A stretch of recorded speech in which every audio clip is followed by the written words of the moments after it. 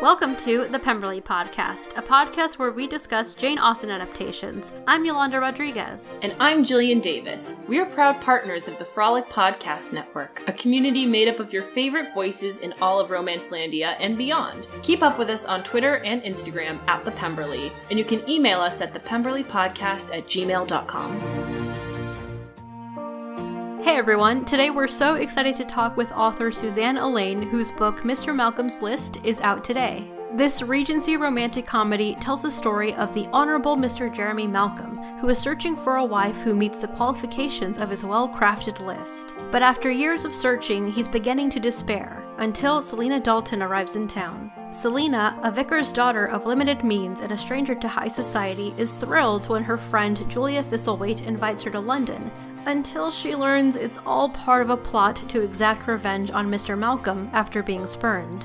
It's such a fun story, perfect for any Austen fan, so we wanted to share it with all of you. We dive into the full journey this story has taken for Suzanne, from a short story 19 years ago, to screenplay, to short film, to book, and soon to be a movie. You can find where to buy the book and watch the short film on Suzanne's website at suzanneallain.com. Now, on to the interview.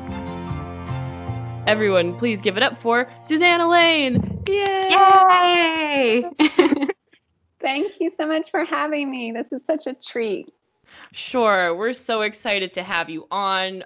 We both read your book that's out today, and we both thought it was just so funny and so layered and so wonderful. So why don't we dive into the initial book? Because one of the things that's like so great and so fascinating about this story is you've just been working on it for so long. I mean, we read an article that said you thought of this 19 years ago. It's definitely not been an overnight success by any means, which I think is pretty realistic. You hear a lot about films that are, people, it's been a labor of love and a passion project, and it takes them, a decade or more to get it to the big screen. So that's similar with this book. I had the idea initially for a man who had a list of requirements for a bride, and I actually it was a short story, and it was modern. It took place in modern times, which back then was 2001. So is when I wrote the short story. But then I thought, wow, that would be so interesting to set that man in an era like the Regency era, where so much was dependent on the type of marriage you made. This was such a huge thing, as we know, in the Austen era. I used that as a starting ground to writing the novel, Mr. Malcolm's List. That's awesome. Is the short story published anywhere? No, and it's funny, since the book is coming out, I thought recently, I don't even really know where it is, and I'm like, I should go back through my old computer hard drives. I've got my old laptop somewhere, but I don't even know if it would boot up. But yeah, no, unfortunately, it's been lost to the cyberspace. I don't know where it is. Oh man, well that's good to know that exists though. So we read that Jane Austen was a huge inspiration to you, and we're obviously fans of hers as well. So do you have a favorite Jane Austen book, and was there one of her books in particular that inspired you to create the Regency version of Mr. Malcolm's List? Well, definitely Pride and Prejudice is my favorite Austen novel, and I've loved that. I haven't reread it recently, so I'm like, okay, I'm due for a rereading pretty soon.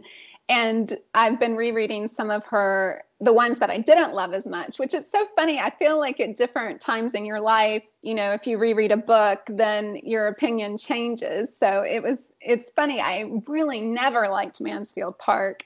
And then I reread it a couple months ago, and I was like, oh, this, she has a few of those singers in there too. You have to search a little harder for them.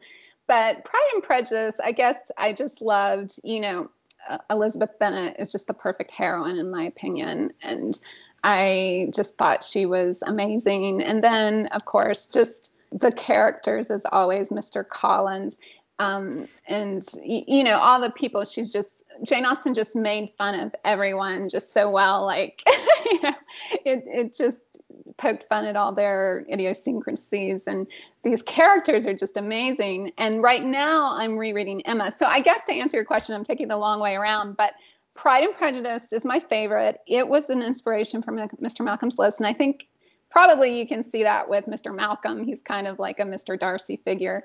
But also Emma, because then we've got Julia Thistlethwaite, who is running around being manipulative and controlling. You know? Yeah. So that's got a touch of Emma in it as well. Thinking back to Mr. Darcy, like, you know, there was no official list the way that Mr. Malcolm has one, but he certainly has like a tall order for what he expects of a wife. Yeah, and there's even that scene where he discusses with Elizabeth and Miss Bingley, I think was there, about what he considers an accomplished woman. So, yep. So that was definitely an inspiration in thinking, well, what requirements, if this man actually existed in, 1818 England, what requirements would be on his list? So I actually went back to that list Mr. Darcy had of an accomplished woman, and I picked a couple of those from his list. Actually, I'm glad you brought that up because I wanted to ask, I've got the screenshot of Mr. Malcolm's list right here. What do you think is the most difficult item on the list to achieve? Oh, wow. That's a hard question. Yeah. Maybe number 10 has genteel relations from good society, because no one can control their relatives, right? And we've all been embarrassed by something, someone we've been related to. We're like, oh my goodness, why did they do that or say that? And that was the thing in Pride and Prejudice. He was put off by her mother, and her behavior. So I think number 10 would be the hardest thing because really, like I said, you can't control it.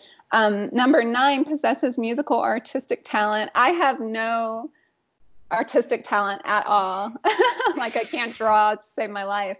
But that was a huge thing in those times. What is it about the list that makes it feel so unattainable? Because obviously like Julia's character thinks she can do anything, thinks she can have anything. She's like, I failed this list. How could I fail this list? And it sort of wonders, it's sort of set up to make anyone fail. Right. Well, it was funny. The one that Julia failed was converses in a sensible fashion. And I think that was a very big thing too. Conversation, could you have an intelligent conversation with this person? And poor thing. Yeah. As we saw in the short film, she kind of messed up there. But I don't think it actually was necessarily that difficult. I think the list was actually pretty reasonable, except for maybe the ones that if you can't draw or sing, that's not your fault. But sure. a lot of these other things, I think a man would expect, his wife to meet a lot of these qualifications. And even, handsome of countenance and figure, that's in the eye of the beholder. So, it's like, it didn't mean she had to be, a supermodel, but, someone that he could be attracted to. When I wrote it down, I did think, what should he expect in a wife? So I didn't try to make it like something they couldn't meet.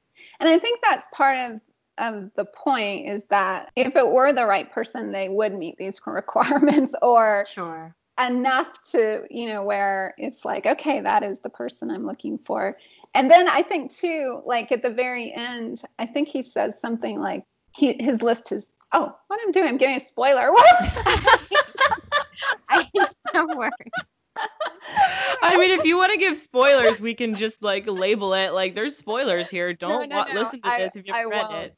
I won't give a spoiler, but okay, I can do this without spoiling it. But just in general, like all of us probably have these qualities we're looking for, whether we write them down, and we have definite qualities we're looking for in a relationship with our significant other. So, and sometimes we actually make compromises on that. And we're actually surprised to find later that maybe our qualifications have changed or our list of requirements have changed. If your heart's involved, your head, eventually it goes out the window. So if someone was really spectacular, then, and they didn't meet every requirement, he could have bent the rules, I think. That's good to know. Diving into like the screenplay portion of Mr. Malcolm's list, we're very excited to see the movie that will eventually get made. What were some unique challenges in adapting your own work from book to screenplay? This was another thing I did so long ago, and I was so naive when I did it. I knew nothing about screenwriting. basically I had written the novel, and then there were some reviews and people said that they could see it as a movie and that they really enjoyed the dialogue. And I started to think, wow, I really do enjoy writing dialogue. I enjoy that a lot more than writing description. And I started to think, well, maybe this would be a better field of writing to get into, is screenwriting. And then in 2011, there was a contest sponsored by Amazon. So that was right as they were starting to get into filmmaking, and they had a site called Amazon Studios. It was free to upload, screenplays. So at this point, I didn't even have final draft. I had adapted Mr. Malcolm's List into a screenplay in Word, of all things, which was it was a nightmare. I'm like trying to format and, but I uploaded it onto that Amazon Studios contest. They ran one monthly for about a year, and it was a semifinalist. That is when I was like, oh, okay, well, maybe there is something here. And then I started really educating myself about screenwriting, and, I invested in Final Draft and I really, really started working on it and revised it a few times. I got actually a phone call from Amazon. Then I tried cold querying, sending out emails about it. And I got a phone call from a director whose advice to me was stop writing period pieces. Oh, no. Well, she was like, I loved it. It was wonderful, but it's so hard to get a period piece produced in Hollywood, which actually she's not wrong. It is very difficult. In 2014 is when I uploaded the script, Mr. Malcolm's List, onto the Blacklist. It is a website that any aspiring screenwriter or even professional screenwriter can upload their screenplay and host it on that website. And they can pay a nominal fee to get a review from a professional reader. So these are readers who work in Hollywood, usually reading for studios or executives. The reader will rate the screenplay on a scale from 1 to 10, and anything that gets an 8 or above, an email will be generated and sent to Hollywood executives, producers, managers, agents, directors. At that time, the first review that I got on it was a 9 out of 10, which was so surprising to me. I was like, really? That's kind of when things started taking off as far as, my screenwriting career. So I started getting calls from agents, managers. I found representation. And then the Blacklist at that time too, they had a podcast. It was called Blacklist Table Reads. And they would do a table read of some of their scripts that had either scored well on the site or they also had an annual list of screenplays. They did a table read of my scripts in the summer of 2015. That's when Emma Hawley-Jones, the director of the short film and the director of the upcoming feature film, that's when she heard the screenplay for the first time, heard it on the Blacklist, heard of it even. And she was a huge Austen fan and had always wanted to produce, a period piece based in the Regency era.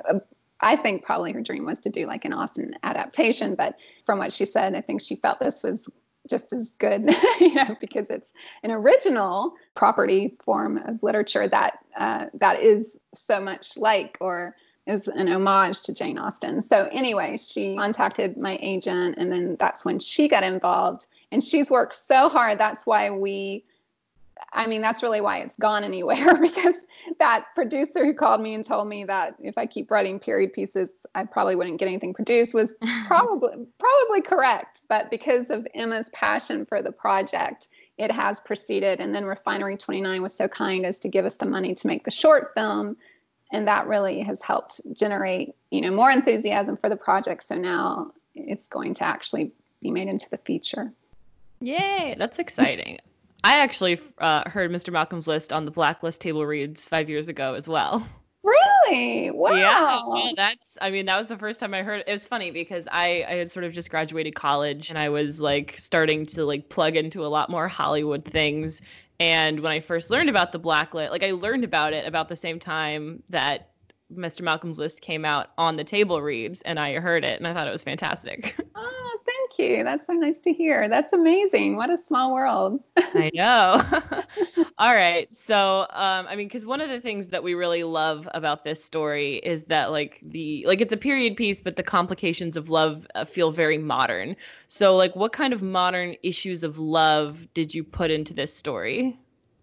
Oh, wow. So he was this really sought after, he was the most eligible catch of the season and all that. And it was that he felt like, did people really care about him, or was it, his reputation? So I guess there's something like fame and money, is that, what do people really, what are they after? Or even superficial things like looks, what is it that they really are, falling in love with? Or can you reveal the real you? Because the list acted kind of like a shield to him so that, he could protect himself from getting too close to anyone. I think that's a big thing too, because this was something I had a hard time with.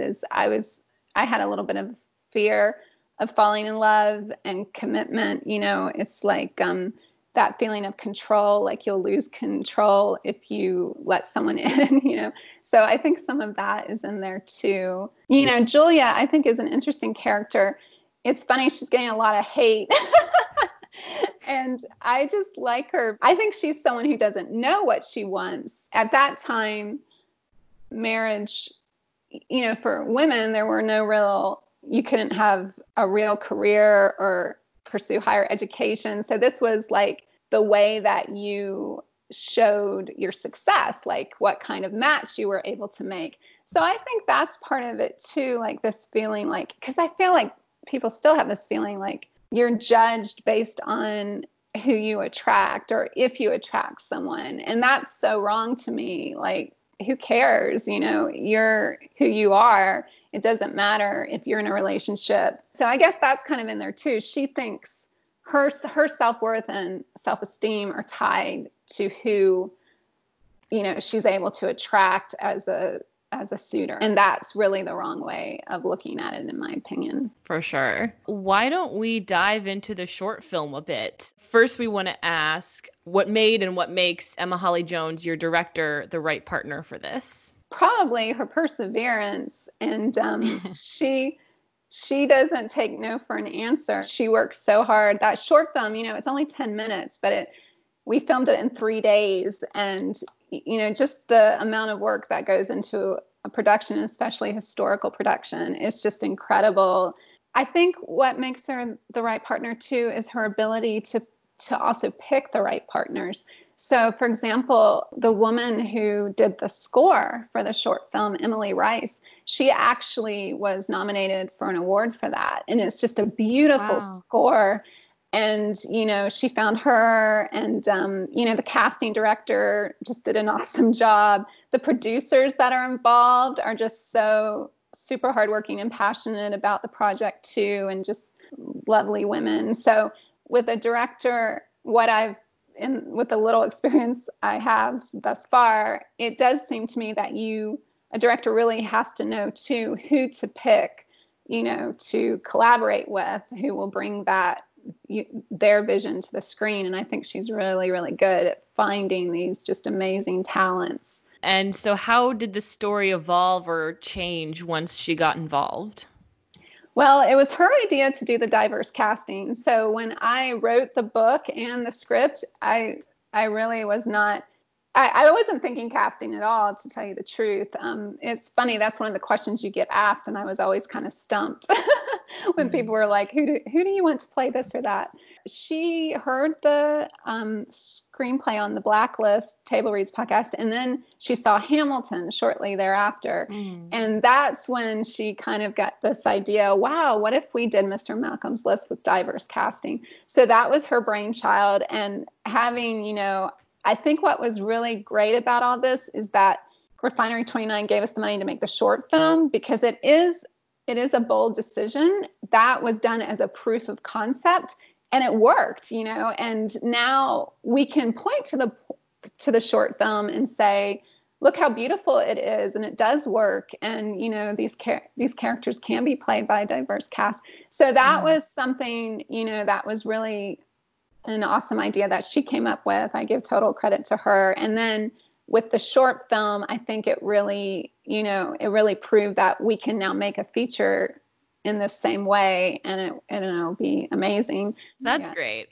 So we'd love to hear any stories from set or anything you have to tell us about the short film. We absolutely loved it. Okay, well, good. Yeah, I love the short film too. I mean, and I think that's what's so amazing about this is, as a writer, to see something so beautiful, produced, that originally was just something in your head. I remember when we showed up on set, my husband went with me. There were carriages, horse-drawn carriages, and people in Regency attire, and I'm like, this is crazy. I can't believe these were just all things that were in my head, and now they're here in front of me. The outdoor scenes were all filmed at Kenwood House, which was where, I don't know if you all saw the movie Belle.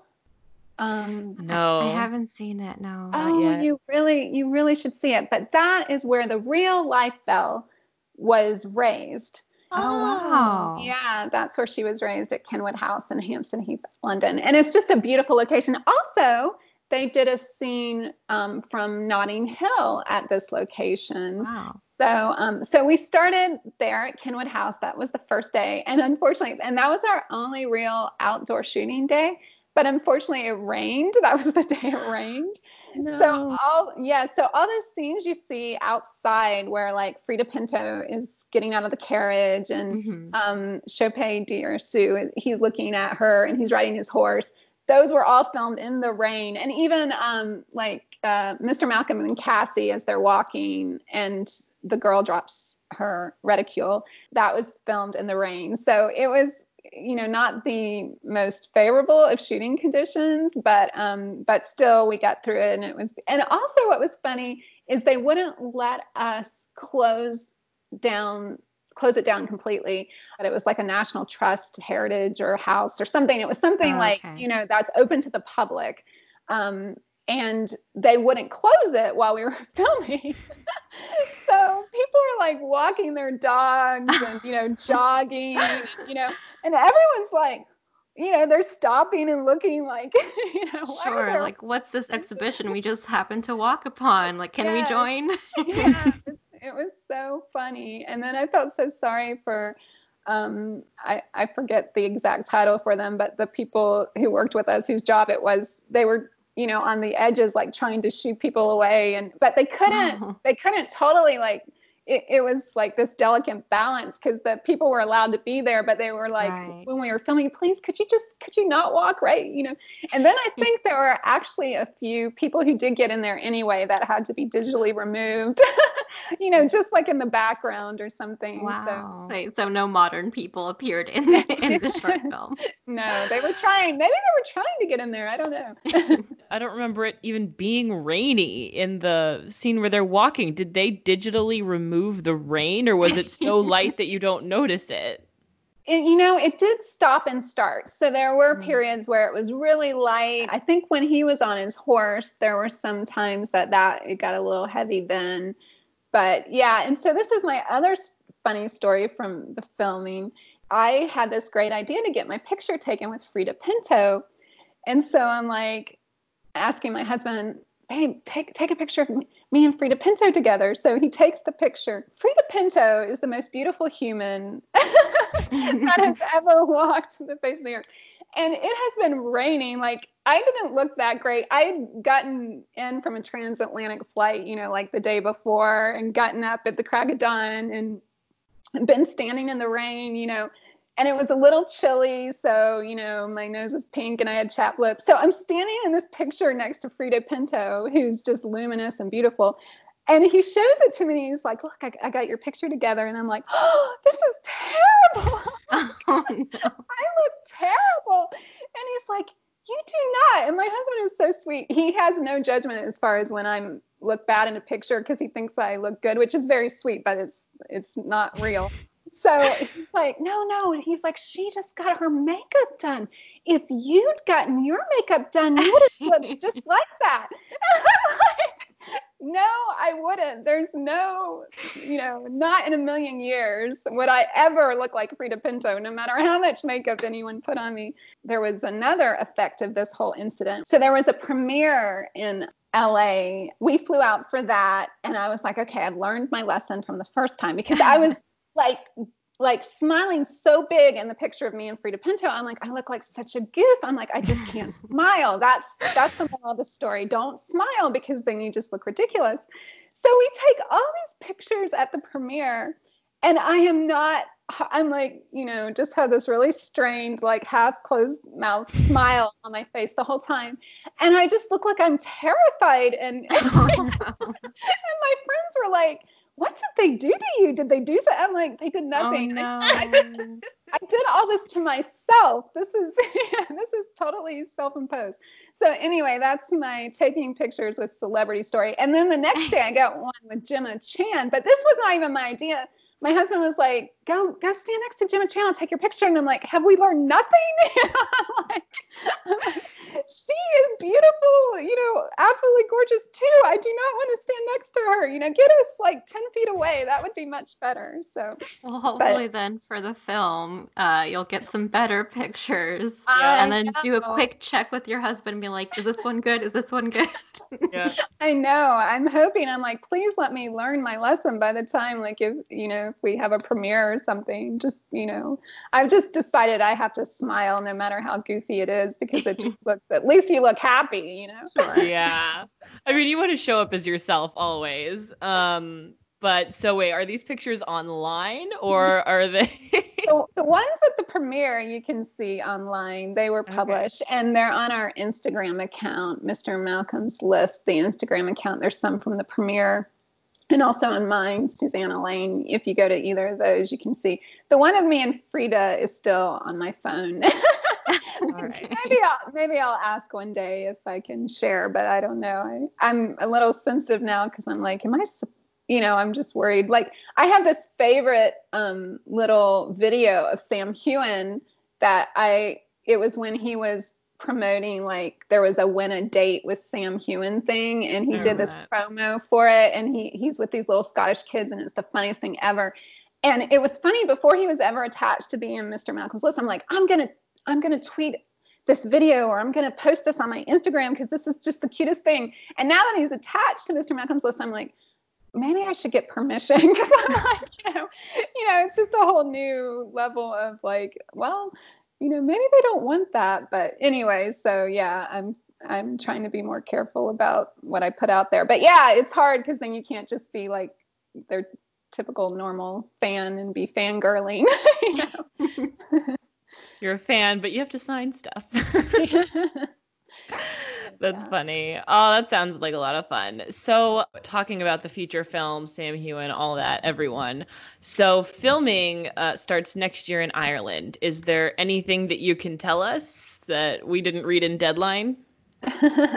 Unfortunately not. It's a little bit up in the air, as you're probably aware, because of all of this coronavirus. So, it is supposed to start in Ireland early spring next year. So hopefully, we get to do that. Some of the new things recently, like in the last month, it was announced Sam Heughan and Constance Wu.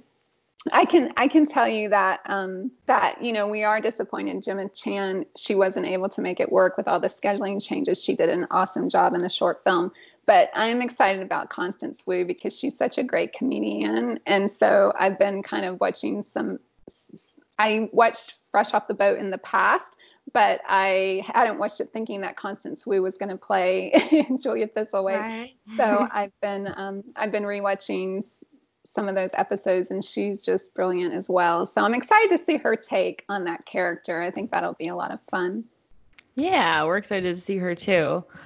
Cool. So, I mean, what has it been like seeing everything, the casting, costumes, locations, and everything come together from like that idea that you had 19 years ago? Wow. It's been pretty crazy, surreal. Like, I think another funny thing about the casting was Oliver Jackson Cohen plays Lord Cassidy, or Cassie, as he's called. And that was another revelation to me when I was on set for the filming of the short film, because the producers had sent me like some of his reels of other roles, and they were all very serious. So I hadn't seen him being funny until we actually started filming. And he is just so hilarious as Cassie. So I'm really excited about that. And also in the short film, since I'm calling out the actors, Divian Ladwa played a footman in the short film. Yeah. And you're nodding, so I'm assuming you loved his performance as well. Yeah. Him and the maid both had like a Yes, great dynamic, so and they were funny. very funny. Her too. Sinead Gregory, she's a Welsh actress. She was just adorable. And that was kind of funny because I arrived on set and, you know, it was early and I'd gotten no sleep the night before. And the director meets me and she's like, hey, we've got this great, you know, actor and actress. They're playing the footman and the maid. So give him a line. and so that whole part where the carriage is coming and they turn to each other and he says, I hear she's from the country. And then Sinead Gregory says, hush, you know, posture, you know, that was all kind of added at the last minute. And then some of the other, just the facial expression of Divian Ladwa, the footman at the opera house, that was something that Emma actually, she asked, we filmed it as written in the script, and then she wanted to add something from him because he's just such a great actor. He was actually in Lion with Nicole Kidman and Dev Patel. So he's just amazing. But that's what's so amazing too. That was such a dramatic role. And here he was just being so funny and humorous. So I think what it was really amazing to me is that, you know, I didn't necessarily know who was going to be funny or, you know, and so that's when I should have trusted the director and the casting director. So now from now on, I do. They're tiny, tiny little roles. They got amplified a little bit in the short film. I mean, they didn't have any lines at all, but I think maybe in the feature we might see a little more of them as well, just because they kind of stole the show in the short film. That's so fun. So are sort of roles like that, because what was fun about seeing that was it sort of created a new sort of upstairs downstairs dynamic. Yeah. Very sort of Downton Abbey. Can we look forward to seeing stuff like that and like their characters grow a bit in the film? Yes, and that is, you were asking what had the director kind of brought to this, and that was something she brought to it, because that was not something I had necessarily thought of. And she did immediately, you know, even like the little gestures where the footman, you know, he adjusts the vase as he's going up the stairs, you know, just details. Yeah, the little details. Those were things that, you know, Emma kind of, they weren't necessarily in the original script. There was a little bit of servant action, but it was very minimal. And now I think it's definitely going to be highlighted more in the feature film. So that'll be fun. So do you plan on being on set for the filming of the whole feature? Yeah, I hope to be. I hope they invite me. I hope that I can be in Ireland when it's filmed. That would be just a dream come true. I mean, I would love to go to Ireland anyway. So, and to be there to see this beautiful historical production. I mean, that's like the most exciting thing coming up in my life right now for sure. And to see these actors, because they really are just so talented. It is pretty remarkable to see how they can embody those characters and bring them to life. For sure. And when that happens, kidding, not kidding, if you need extras, if you need PAs, if you need on-set cheerleaders, we're happy to offer our services for free. It's great. We don't care. Okay, I'll keep it in mind, and I'll let Emma Hawley know as well. Awesome. So as far as what's next, you've like totally gone full circle with this movie, because you started with the short story that became a book, that became a short film, or that became a screenplay rather, that kind of became like a short film to promote it. That's like in the works to be a feature film. Could a musical be in the future?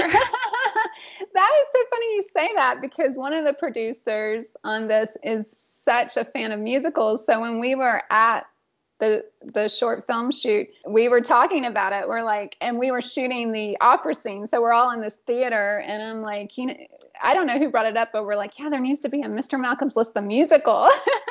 And the producer's like, yeah, I would love that. So yeah, I'm on board for that too. I mean, that would be amazing. That's fantastic.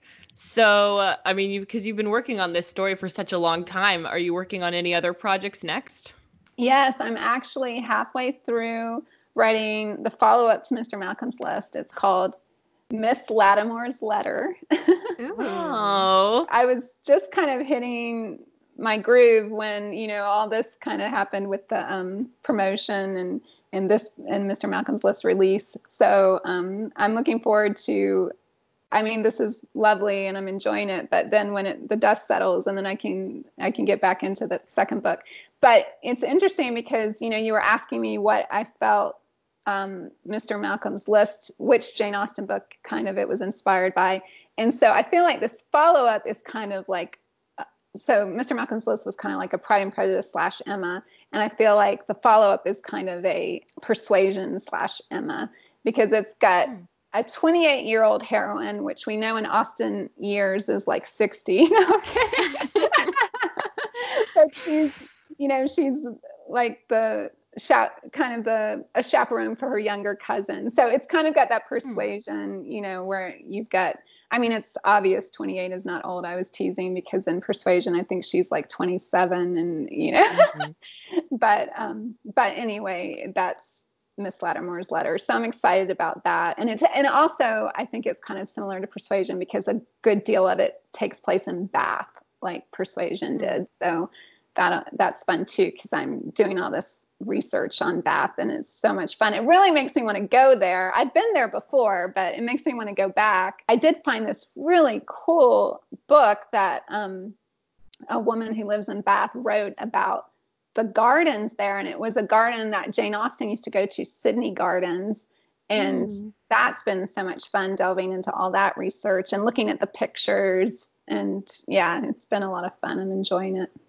That's awesome. Is this book, Miss Lattimore's Letters, is it going to take place like in the same universe as Mr. Malcolm's List, or is it its own separate book? It's kind of its own separate book. I tried just with the title to kind of tie it in a little bit, but none of the characters, reappear. It's an entirely new set of characters. So you should try and like create your own Marvel version of this world.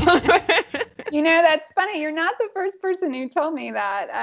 They were like, we could, you could have like a whole series of movies with just the Mr. Malcolm's List universe. And I'm like, hey, that sounds good to me.